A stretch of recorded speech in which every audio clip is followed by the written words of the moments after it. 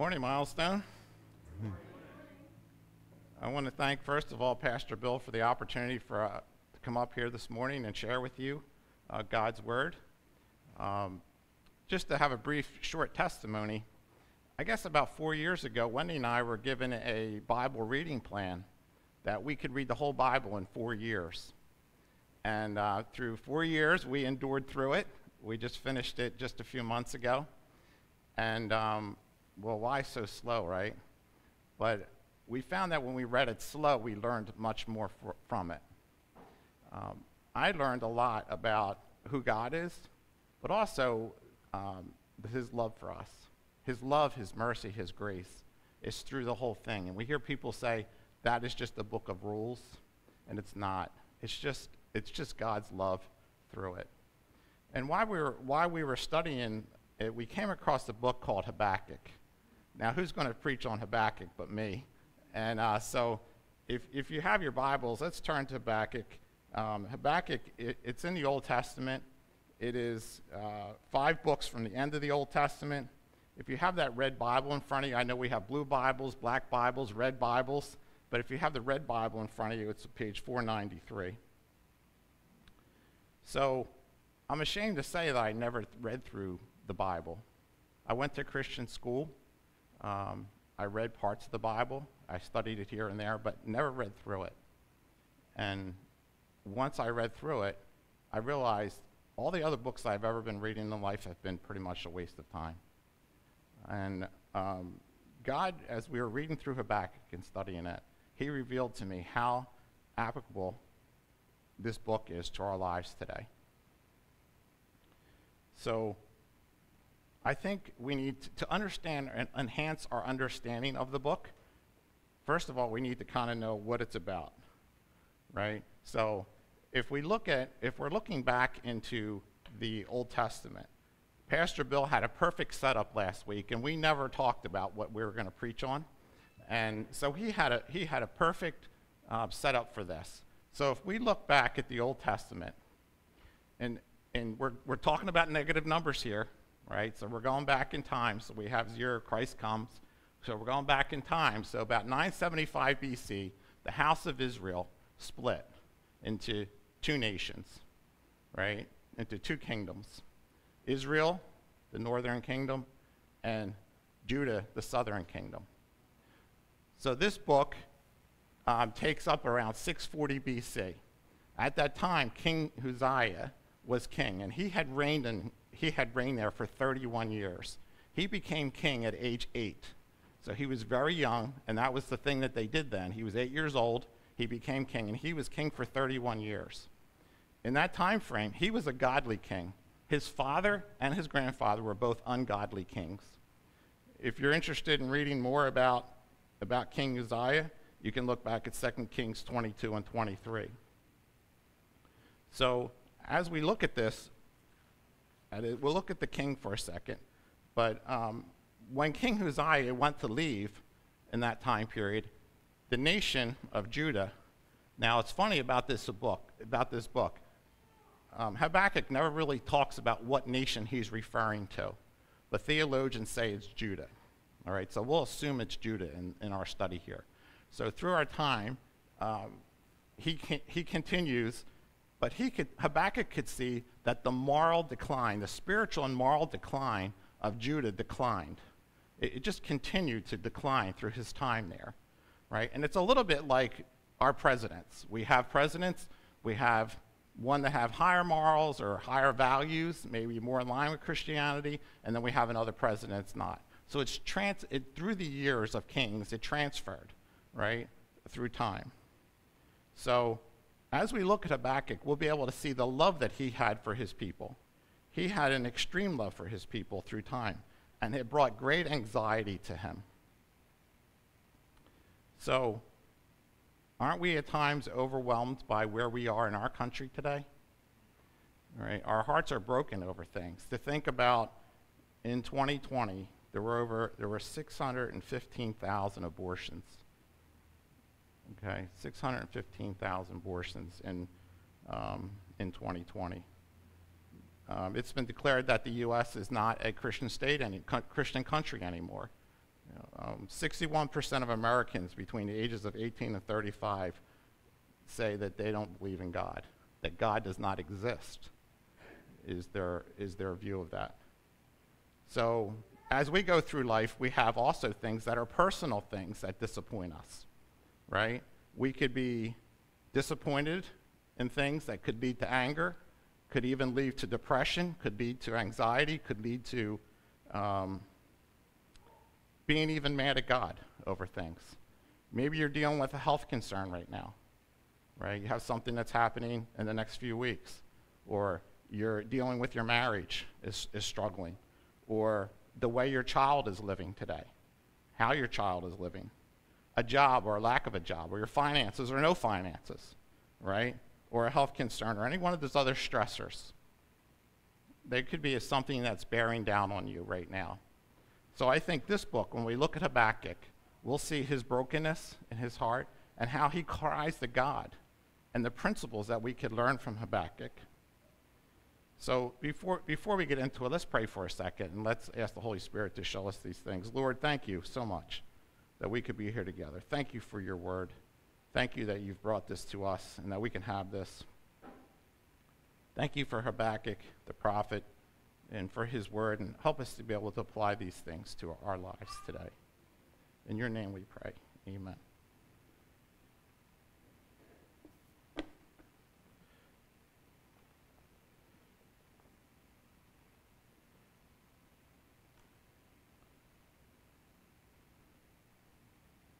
Okay, so let's start with our main point of the whole book. Our main point of the book is the Lord desires for us to live a life of faithfulness and rejoicing in him, no matter the circumstances we face. So our main point is not for us to be happy in our Christianity and not to suffer, right? It doesn't say that. Our main point of this is that we will live a life that's faithful to him and that we will rejoice in him, is where we're going with this. So no matter the circumstances, no matter what our circumstances are we face, we should be faithful to him and we should rejoice in him. So one thing that I really love about this book as we go into it is this is a book that Habakkuk wrote as a journal. This is a man's journal. So ladies, don't try to convince me that this is a diary, right? This isn't a diary. It wasn't written with some pink feather pen, and his name is not Habby or anything else. This is a man's journal, right, that we're going to look at here. So what is the coolest part about this book, which really intrigued me, is I have a chance to open up Habakkuk's journal and read it, right? You ladies didn't like anybody reading your diary, right? Habakkuk wrote this for the point for us to be able to read it, to understand what he wants to share with us. So our path of study is we're going to find Habakkuk. He has 2 complaints. He brings 2 complaints to God. Have you ever brought a complaint to God? We all do. We all bring complaints to God. Lord, I don't understand this. I don't know why you're doing this. Second, we could see the Lord answers both of those prayers. And then Habakkuk goes into what the Lord shares with him. It's called 5 woes. Woe to this person. Woe to the unrighteous. He goes into that in chapter 2 and 3. So then it closes with chapter 3 with Habakkuk praising the Lord for what he has done, right? So we're going to go through this. Now, we only have a few minutes, but clearly we'll be able to go through this the best that we can in the few minutes that we have. So let's look at Habakkuk chapter 1, right? And it starts off with, so our first point is to wait on the Lord. Our first point of understanding, I'm calling it. A point of understanding is when you experience something and you have knowledge and it comes together. So we have understanding in something. So our first point of understanding in chapter 1 is to wait on the Lord, for he is working in our lives beyond our understanding. We should wait on the Lord, right? Not to be haphazard in what we do and havoc, right, and chaos in our lives. We should wait on him because he's working in our lives beyond our understanding. So we're going to look at this. We're going to see how Habakkuk put this. First thing is in verse 1, he talks about this as an oracle, right? This is communication with God. Habakkuk was a prophet. A prophet was as if God was sitting here right before us. He's using the words that God gave him to share with others. So it says in verse 2, It says, O Lord, how long shall I cry for help, and you will not hear? And you will not hear? It's a question. So how long do I have to keep calling for help? How long do I keep crying for help, and you won't hear me? That's what he's asking him. Do you ever feel that in life? I felt that many times in my life. Like, Lord, where are you? I keep calling for you. But let's look at this for a second. He doesn't understand why he's not being heard. And that's what he's bringing to the Lord. It's not his complaint, it's why are you not hearing me? Do you feel like that? You're not being heard? Now look at one thing here. Look at how he's crying to the Lord. He's coming to him with love. He's coming to him with fear. He's coming to him with respect. And our lives are shaped by who we cry to. Paul David Tripp said, if you cry to people instead of God, you will ask those people to do what only God can do. Right? So here Habakkuk has it right. He goes to the Lord over it. He doesn't cry to others. Now, there's nothing wrong with sharing your prayer requests with others and your brokenness. That's fine. But we need to cry to the Lord over it. So let's look at Habakkuk's first complaint.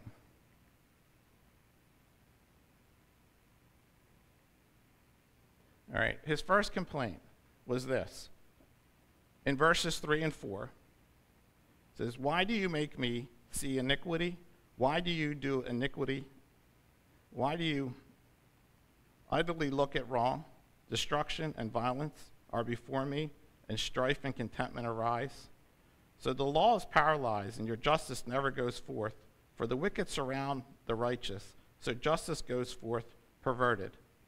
Right? So he's looking at this, and he says, he's just like us. We question God about these things, about the horrible things that we're seeing in our personal life or in other lives or in our country. And the law goes ignored. Don't we see that today? The way people run through traffic signs or whatever it is, the law just goes ignored. And it doesn't seem like that justice prevails, right? And the injustice, it just doesn't seem like it stops. But let's look at verses 5 through 11 and see how Habakkuk answers that. And he says, look among the nations and see, wander and be astounded. Right? So, and it says, for I am doing a work in your days that you would never believe if told. Right? So I'll have to admit that. If God came alongside of me and he said to me, Ken, this is what I'm doing in your life. This is what I'm doing in your personal life. This is what I'm doing in the life of our country. This is what I'm doing in the life of our church. I would tell him to knock it off. Right? Because I would say, I don't believe you, Lord. I don't believe that because what I'm seeing is not what you're doing. And he assures us that I am doing a work in your days that you would not believe if I've told you. Right? So when we're going through this hard times, we have to be rest assured that the Lord is working in our lives beyond our understanding. We don't know what he's doing in our lives. Right? So as we struggle with these things of life, have you ever had a time in your life when you were out of options? Right? You thought, the Lord, I don't know what you're doing in my life, but I don't know where you're going with this thing, but he fixes it, and then you don't like the way he fixed it. Have you ever had that happen? Like, I didn't know, that wasn't part of this, right? But he ends up fixing it for you. So let's look at what he does next here, right? So let's look at verses 6 through 11. So this is how the Lord answers him. It says, behold, I am raising up the Chaldeans, that bitter and hasty nation, who march through the breadth of the earth, and seize dwellings not their own. So here he is. Here's the Lord's answer to him. So Judah is an evil nation, right? You can see it's declining, right? This is what the Lord's going to do. He's going to bring another nation that's even more evil than the Judeans to come to solve his problem. And Habakkuk must be saying, Lord, what are you doing here? Like, I have a problem here, and you're going to bring another nation to me that's even worse? So let's look at what these people are about. Verse 6, it says that they are a bitter and hasty nation. They seize other dwellings. Verse 7, they're dreaded and fearsome. They feel like they have justice and dignity, and they don't care. They don't really, it sounds like some of our political powers today. They have all the power, right? Verse 10, they scoff and laugh at kings and walled fortresses. They take over land, and they are their own God. That's how bad the Chaldeans are going to come, or the Babylonians, it's the same thing, used interchangeable. They're going to come, and they're going to bring justice to Judah, right? That's what the Lord tells Habakkuk. But notice in here, nowhere does he say that what time justice is going to come. And we have to remember that too as we go through our troubles. We bring things to the Lord, we keep bringing them to him. Lord, are you hearing me? Lord, are you doing this? I don't see what you're doing. And the Lord says, I'm working in your life, Ken.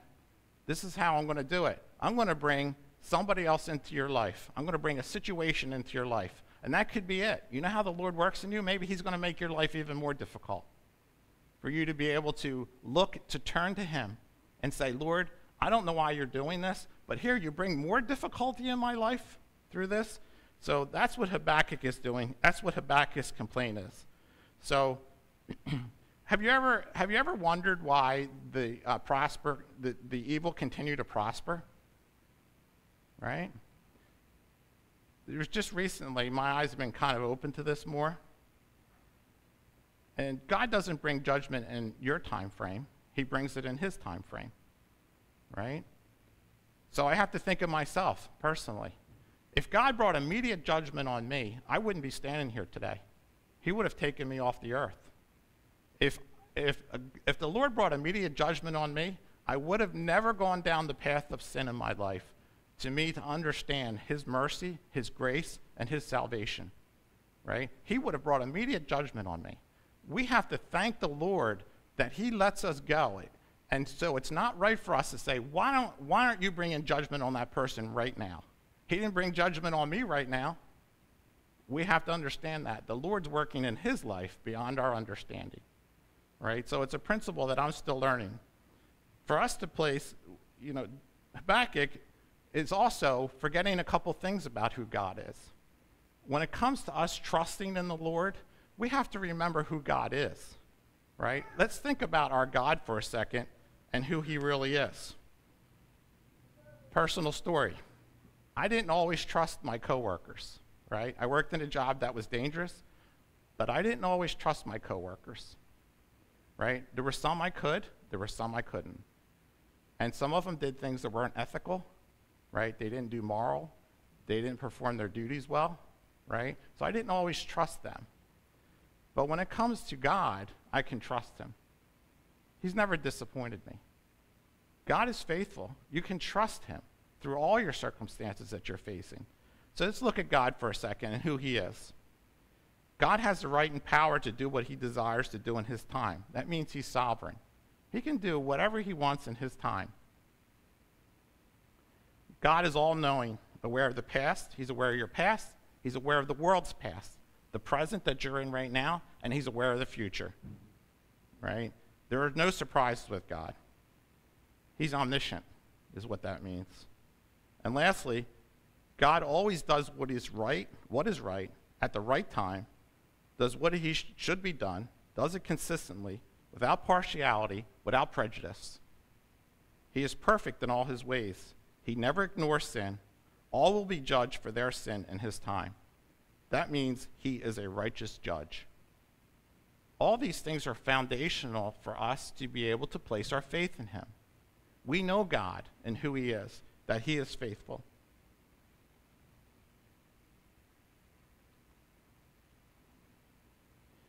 Honestly, none of these things. I'm none of these things. I'm not consistent. I don't view people without prejudice. I'm not all-knowing. I don't ever think about the past. I don't think about the future. I think about where I'm at in this very moment. So our God is a living God. That's a true God.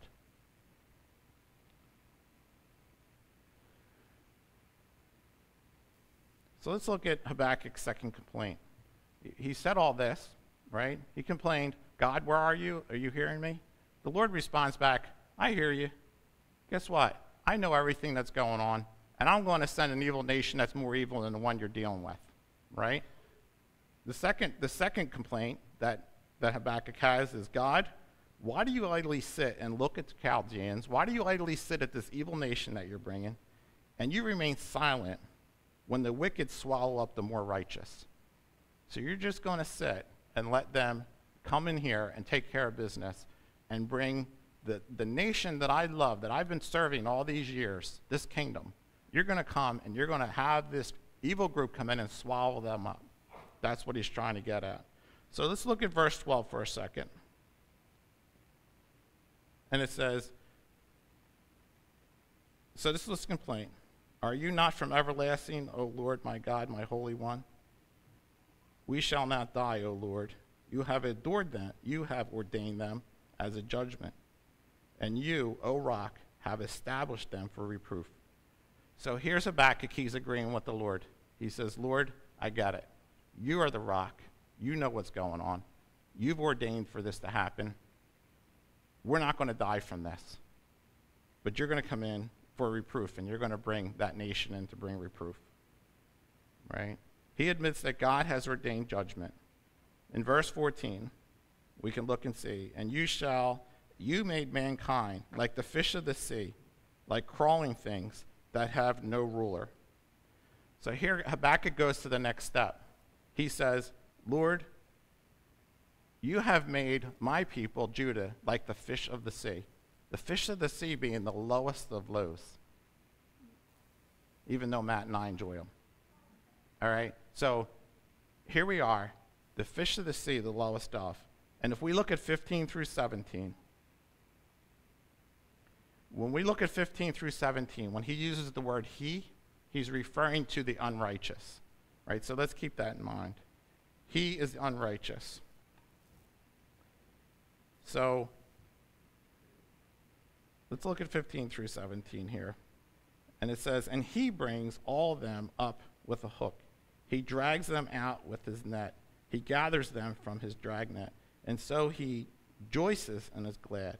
Therefore he sacrifices his net and makes offerings in his dragnet. For them he lives in luxury, and his food is rich. Is he then a keeper on emptying his net and mercilessly killing nations forever? So what he's saying is the righteous are like fish. They're stuck in a net or they've been hooked. The evil ones, they catch them. They use them for sacrifices, for offering. They live a life of luxury by catching the righteous. They use them as food. Then they empty their nets and they go after more. That's what Habakkuk is saying to him. So you're saying you made us the lowest of lows so you could hook us by the evil person. That is Habakkuk's complaint. So let's look what our next point of understanding is. Our next point of understanding is the righteous shall live by faith. So our first point that we had of understanding was we need to wait on the Lord, for he is working in our lives beyond our understanding, right? Our second point is that the righteous shall live by faith.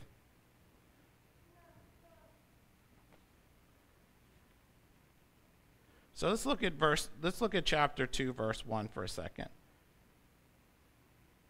So this is how Habakkuk responds.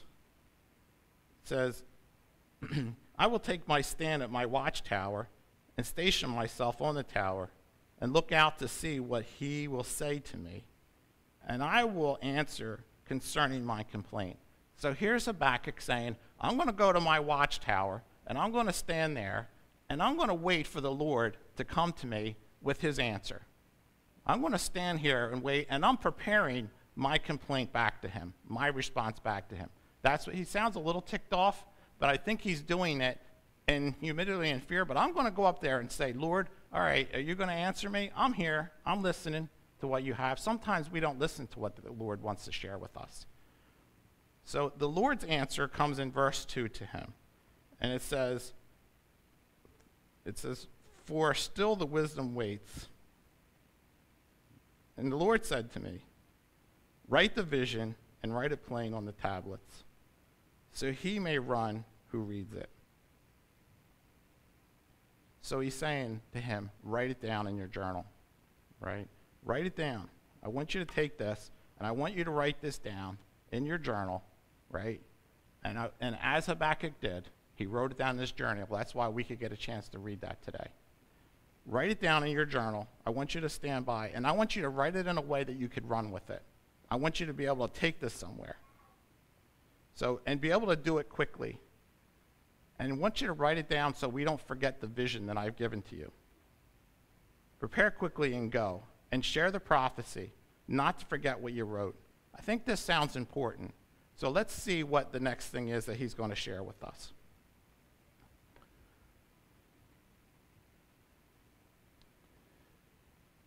If you don't forget anything, if you don't remember anything in this whole book that we're sharing today, let's look at verses 2 and 3 for a second.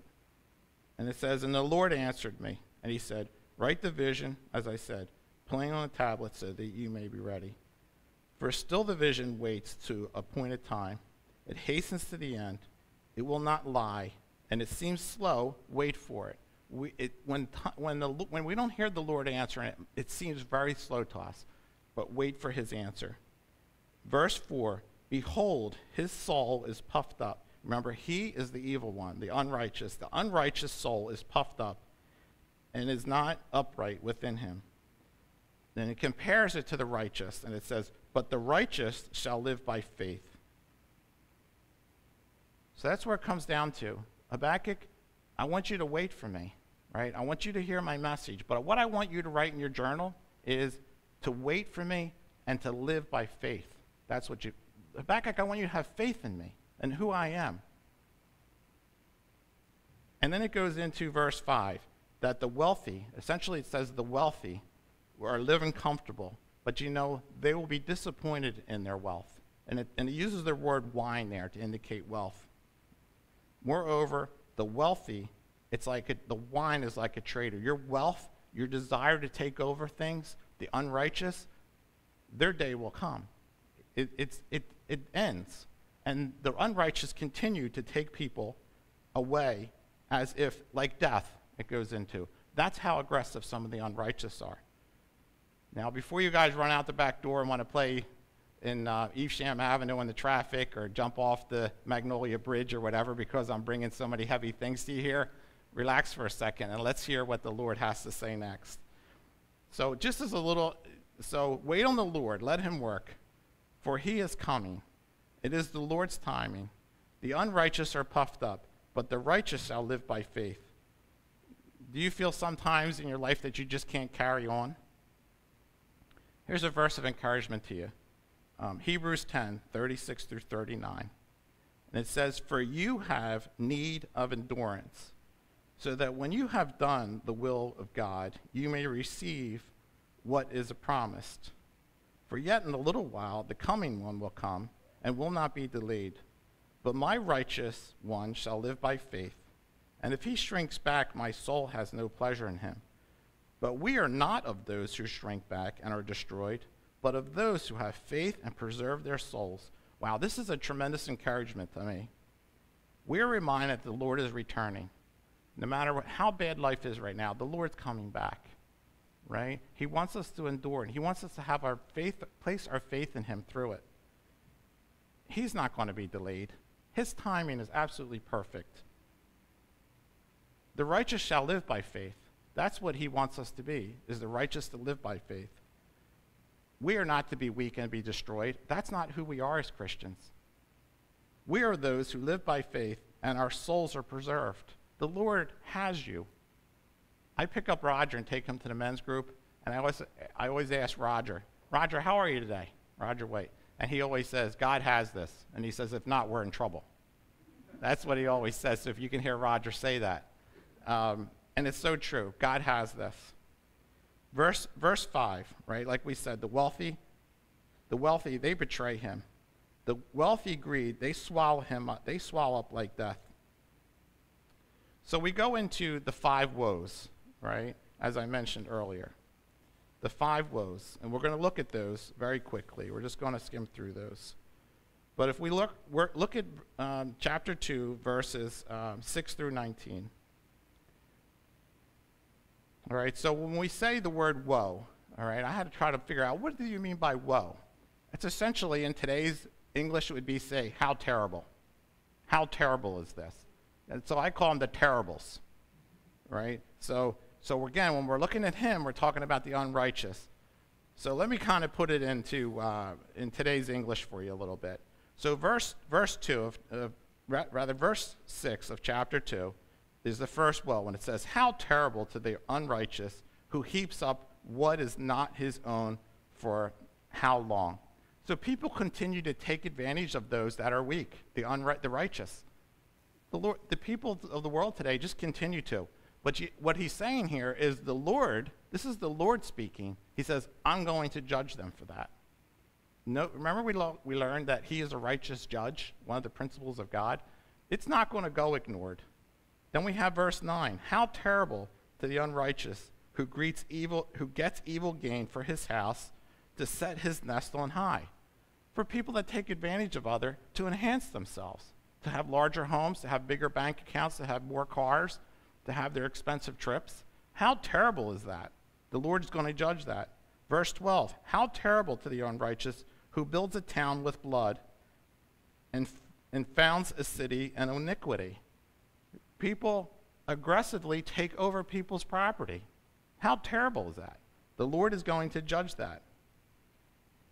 Judge will, in verse 15, how terrible to the righteous who makes his neighbor drunk, right?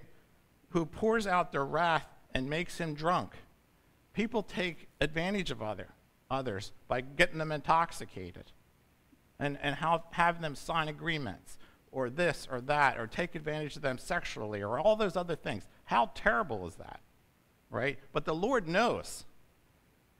And the woe number 5 is on verse 19. How terrible to the unrighteous who says a wooden thing, who prays to a wooden thing, right? A person who prays to a wooden thing or says a wooden thing, awake. I want you to come awake.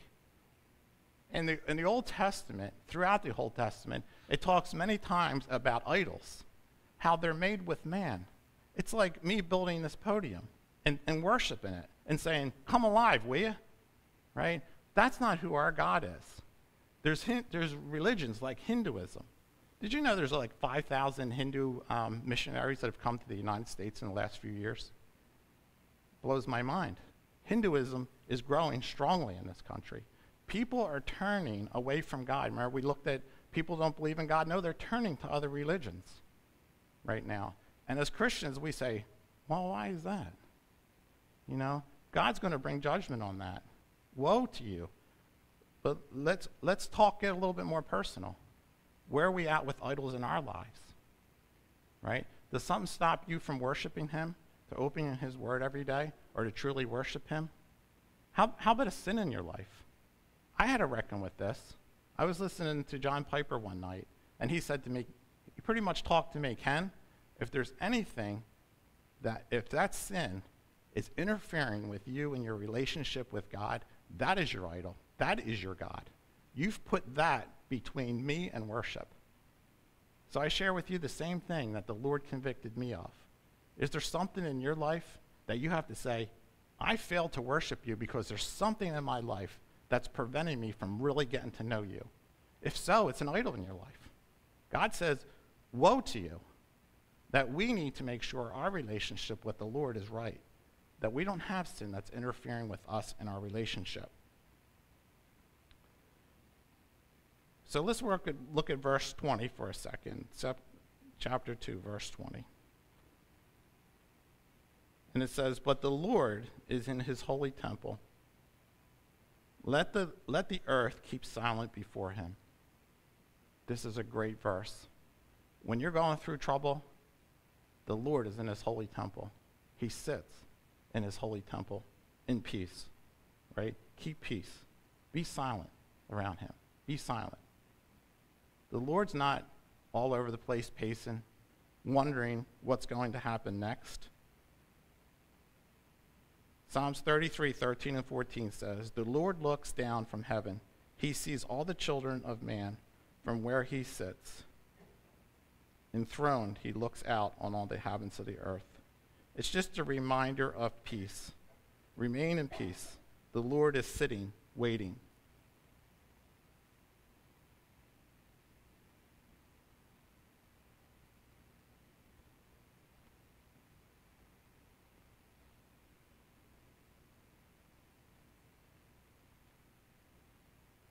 All right, so we're going to go to chapter 3 now. We're going to look at this, and we're going to bring to how this changes. So the first thing we looked at, wait on the Lord, live by faith.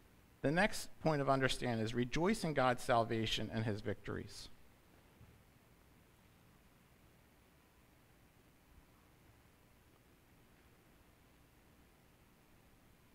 So verses 1 through 15, the conversation that Habakkuk has and his journal changes from a conversation with God to prayer.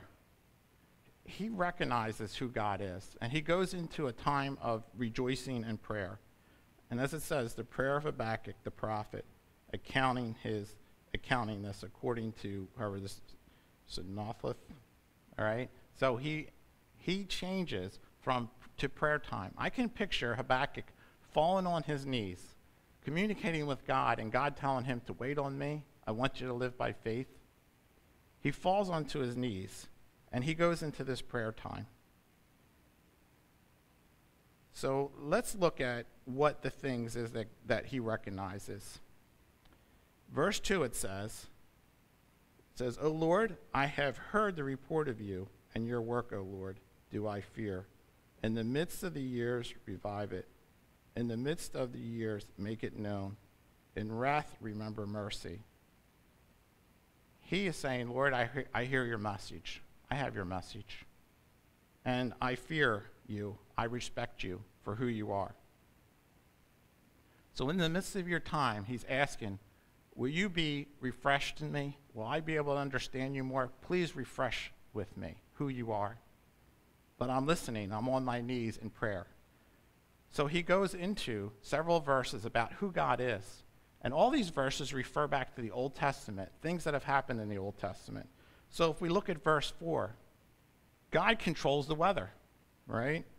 Verse 6, God controls everything that happens in land. Verse 8, everything in the sea, God controls it. Verse 11, God controls the mountains. He made the mountains, it says. Verse 11, he makes the sun and the moon. He controls it. Verse 13 and 14, he controls the armies, all armies. He sits on his throne, and he looks at the world, and he's at peace with it. He is God.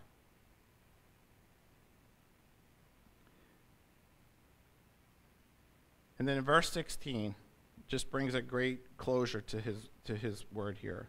And it says, verse 16, I hear, and my body trembles, and my lips quiver at the sound.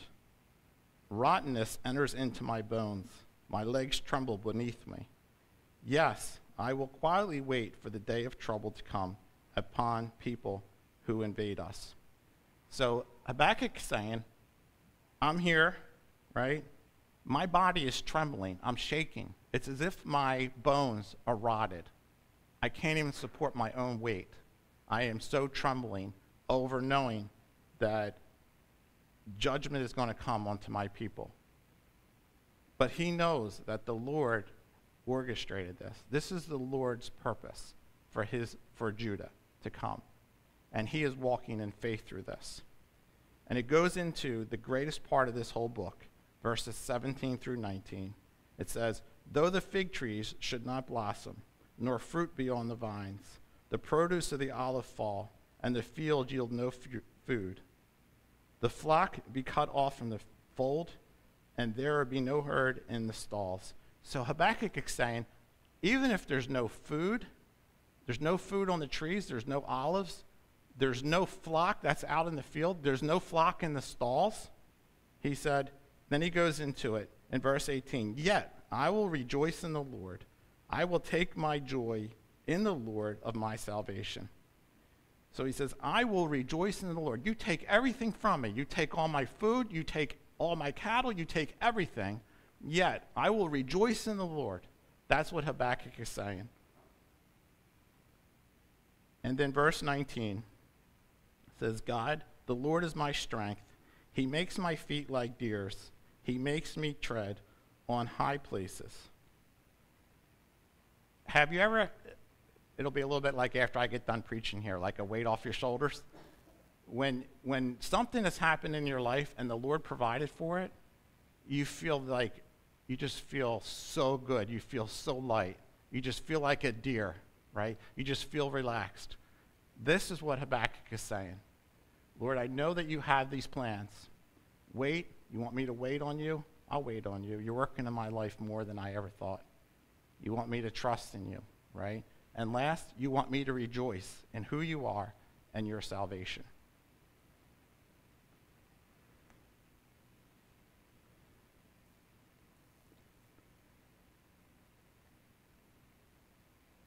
Well, I got a question for you. What do we do while we wait? Right? That's the hard part. What do we do while we wait? First of all, you're really plugged into the Lord. Do you really know Christ as your Savior and your sin? We're talking about walk by faith. Have you come to the point of knowing Christ as your Savior by faith? It's not what church you go to. It's not what you do, not your works, but coming to know Christ as your Savior and truly placing your faith in him, recognizing you have sinned, that you're not plugged into who God is, that you don't have his power. Do you know him as Savior? That's the most important thing. Next is go to God in prayer. You have things that are going on in your life, go to God in prayer. Bring him your anxiety, your hurt, right? Your anger, your disappointment, as Habakkuk did. You know, the Lord can take it. Come to him with it. Write it down. Write it down in your journal. Write down what the Lord is doing. Share your requests with others. And this is what Pastor Bill has been speaking on, right? You don't go through life alone. We need to share it with others. Ask others to share with you how God has worked in your life. Brian Jeffries last week, I said to him, what's God doing in your life? And he shared with me, right? That was an encouragement to me, right? So that's what we should do. Ask others, what's God doing in your life? Read and study God's word, right? You should be in God's word every day. If you're not in God's word every day, you're not plugged into him. Read about who he is. What's the characteristics of God? Learn how his love and mercy and his faithfulness is so true. If you're not reading God's word, you can't rely on that. You don't know those things. So when the troubles come, you don't have that foundation to trust who he is. Remember and rejoice in what God has done. All of us, God has worked in all of our lives. Remember those things. Look back on the things of how he has been faithful to you through the years. Isaiah 40:28-31 says, have you not known, have you not heard?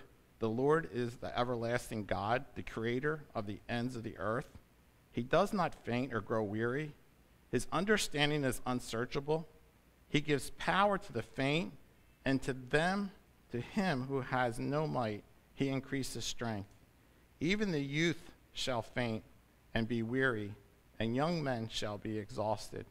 But they who wait for the Lord shall renew their strength, and they shall mount up with wings like eagles. They shall run and not be weary. They shall walk and not faint. Our Lord is so faithful, you can trust him. Let's pray.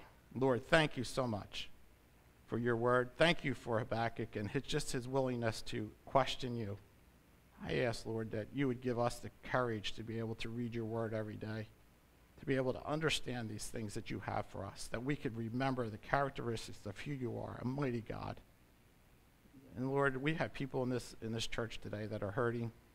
We have things that are happening this week. I know doctor's appointments, people that are looking for cars or looking for jobs, and they're distraught over things. They have anxiety. And I pray that you would work in their lives, that they would remember who you are, and that they could see how you're working in their lives. And Lord, thank you for working in our lives even when we don't know what you're doing. We praise you for this. In your name we pray. Amen. Okay, thank you guys. Have a good day. Enjoy your Sunday.